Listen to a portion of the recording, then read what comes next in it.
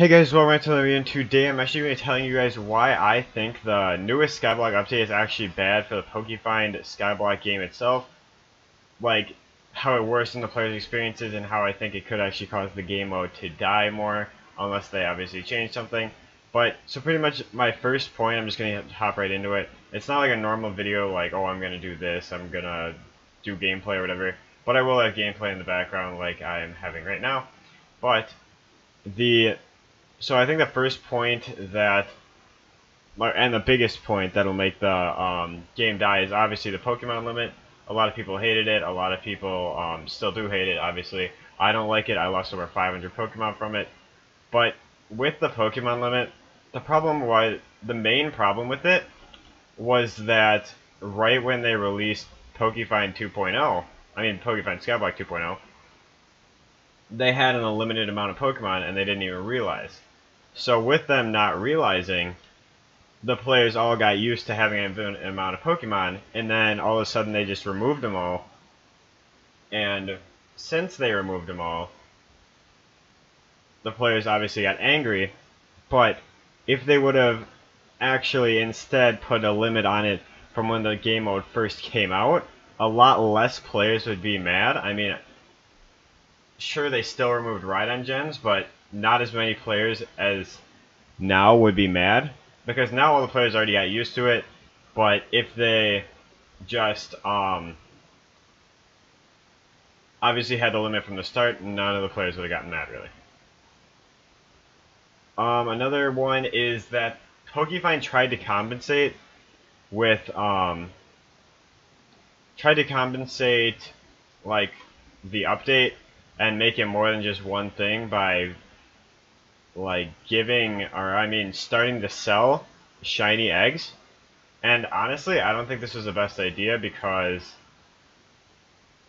it's like they're pretty much just trying to get another money-making thing out of it, and it's pretty much just all pay to win. Like, because the shiny eggs are already 80+% IVs, so it's pretty much just making the server even more pay to win than it previously was. And honestly, that makes me kind of annoyed, and I get it that they do it because it's like good marketing, but it makes me kind of annoyed that it's like they pretty much just try to like bribe players to not be angry. Especially with also they had /AH, which is pretty much the only thing they added, other than maybe like a few bug fixes or something. But I know a lot of players are needing that, but that's not going to compensate completely for the Pokemon being removed. And then with the Pokemon being removed, they also added legendary ranks. Like, I understand this too, because it's even better marketing, but the ranks are totally pay to win.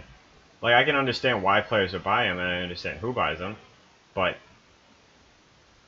it's like Pokefind just pretty much gives legend ranks 3 times the amount of Pokemon as a normal player. Almost 3 times. It's 10 less than 3 times the normal players, because legend ranks get 110 and normal players only get 40 Pokemon on their island. So they obviously get a lot less than they would, like, the normal players get a lot less than they would if they had a rank. That's what I was trying to say. And then another thing is, when they sent out the announcement, they said at the end of the announcement, "I hope you enjoy the new update." It kind of sounds like mocking. Like, you're kind of like mocking them, like, "Ha, there's this update, and you guys are like, and we're pretty much fixing it. And we're pretty much fixing it." I just said the exact same thing twice in a row. And we're pretty much fixing the Geodudes however they were. And they blamed it on the lag, when honestly they said, "Oh, it's we're just trying to fix the lag and stuff," so that players wouldn't really get mad, because if they blame it on the lag, it's like, oh, the players will think, oh, they're just trying to make the server less laggy. They're trying to make the server as fast as possible with no lag. Sure, there was a little bit of lag, but there was almost no lag. And there was a lot less lag with the Rhydon gens, but they still removed the Rhydon gens in favor of Geodudes, and they removed the Geodudes too because they were both too overpowered. Rhydon gens and Geodudes are too overpowered, and they didn't want to state, oh, they're too overpowered because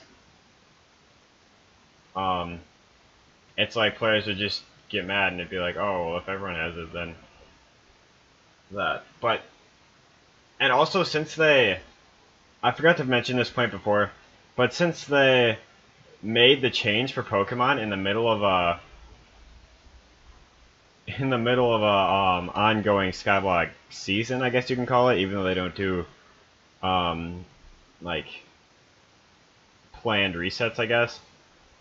But so all these players on Island Top, like AH Panda here, 406,000, and the second player has 150,000. That's less than half, and the third top player has 35,000. Players might actually have a chance of catching up to these people, but now these people have all this money that they can, like, I'm not trying to trash talk these players or anything, obviously I'm not trying to trash talk them or anything, but they have all this money so they can buy more Gravelers and more Geodude evolutions, and they have better Geodudes that they already spent money on, so they can put those with their Rhydons, and when they do that, they can make more money faster.